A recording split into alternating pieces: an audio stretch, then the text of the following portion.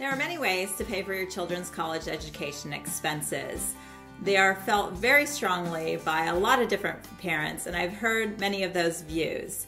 So that being said, there is no one right way to pay for your children's education expenses.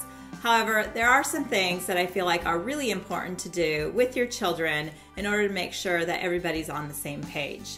So it's a huge concern of mine that students, when they're seniors in high school, are having to make one of the biggest financial decisions of their lives, yet haven't had much of a financial education to understand what the repercussions are of any of the decisions are that they make. So it's really important that parents step up and teach their children a little bit more about finances and budgeting so that they understand what they're getting into.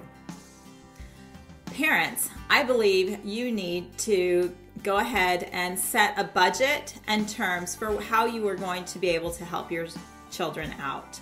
So there's no set amount that I can tell you you should pay for your children's college education, but what I will tell you is to be honest and upfront, set boundaries, and be disciplined at sticking to those boundaries. And what I mean by this is to say, I am willing to give you $10,000 or whatever that amount is, and I will give you this money for 4 years for you to use towards your children's college education expenses.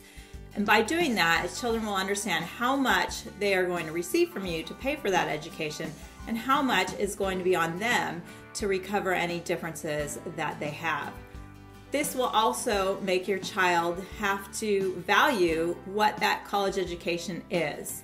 What I mean by that is whether they want to go into debt to get that college education will be on them. So it's very important first to set boundaries on them. Tell them how much they will expect from you and for how long they can expect those payments to go on. Children need to educate themselves, and as parents, I think it's our duty to help educate them on this. And what I mean by that is explain to them what a budget looks like, what their budget will look like when they're done with college, and how much an average paycheck will be when they get out of college. You know, if you're going to come out making $50,000, how much will you really get every month to pay for all the things that you'll need to pay for? And then figure out what those student loans are going to be and how much that's going to cut into their paychecks as well. And by doing this, everybody will have a better understanding of how much the college education expenses are going to be.